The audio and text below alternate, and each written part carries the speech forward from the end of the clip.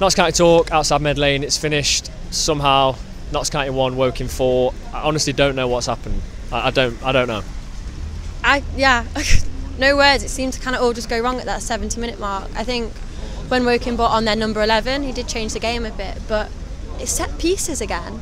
Like, it's simple things. You win the ball, and I just don't know what happened. Like, I don't know. After the first 2 went in, it just seemed like it was just all Woking after that. Even though we had our chances, and we just need to be ruthless with those chances, because we could have gone in 2-0 up, we could have gone in 3-0 up. Like, there was opportunities. It wasn't like we didn't create anything. It wasn't like Altrincham last week when I watched that, it was just like we didn't create anything. We created stuff today, and we just did nothing with it. And then Woking took every chance they had, every chance. Well, Bertrand spoke about it in the fans forum that this is probably the most physical, the biggest team we're going to play this season. And like you've said, we've got set piece coaching now, and we've been done two set pieces, I think.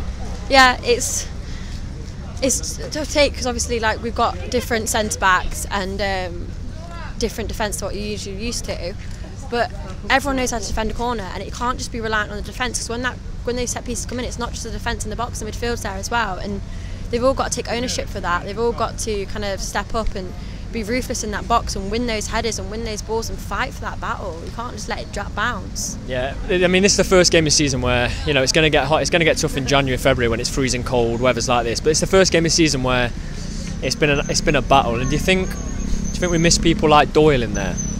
I think we missed Doyle. I think Cameron was a big miss today. I think Cameron would have kind of been more of a physical presence and kind of a dominance as that captain figure.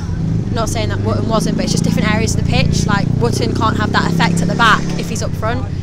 Yeah, I think Doyle kind of at the ref's ears. I think it was their number 5. He was at the ref constantly getting at him, and I just think you miss that kind of bite. You miss that kind of tenacious player who's just for the team, like going at them the whole time. But yeah, I feel like for me that's starting to be a bit of a worry. If you looked at the Torquay game, we didn't handle that very well when it started to get bitty in that game, and you know, it's the same again today. I don't know if it is personnel. I don't know if we're going to be able to dig in, but we'll have to see. Positives, there must be some positives, because for me there were some positives. From about 70 minutes afterwards, it's poor, but before that, sorry, I was watching that. Nemain, class. I thought the way he got at players was great. It's something that we've not been missing, but the way they lined up today in like the 4-5-1 kind of formation, it kind of suited him. I thought Brindley got at play as well.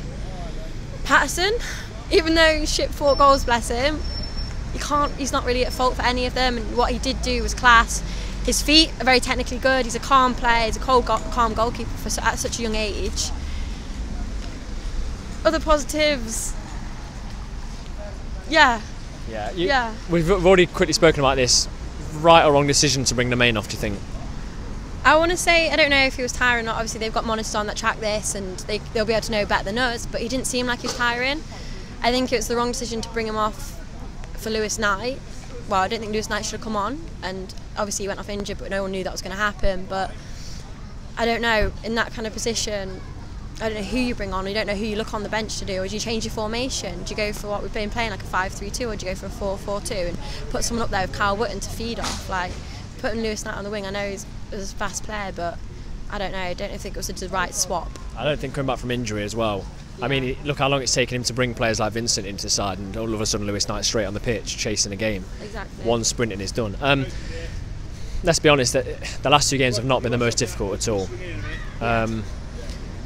Altrincham, Woking, we've got a very, very tough lot of fixtures coming up. Does that worry you after today? It doesn't worry me, because I know we've got a lot of players coming back from injury still. You're going to have a blip in the season. No one's going to have a whole smooth season. And I'd rather have the blip now, early on, get it kind of sorted. We don't get knocked over. Yeah, by the coach. Rather have that kind of sorted, and I don't know. It's the right time to have a blip if you're going to have one. And Bertrand's been unlucky with the injuries and things like that, but you can't blame it on that, because he has brought in players and kind of shored at those areas. But it doesn't seem the luck's going Notts' way today, especially with the ref and just everything at the moment. But obviously it will change. Like, all teams go through bad patches like this, and it's not even a bad patch. We've lost 2 games. I know the manner in which we lost today was different to Altrincham, and it probably shouldn't have been 4 goals, but it is what it is, and it's just how they bounce back now. Yeah, exactly.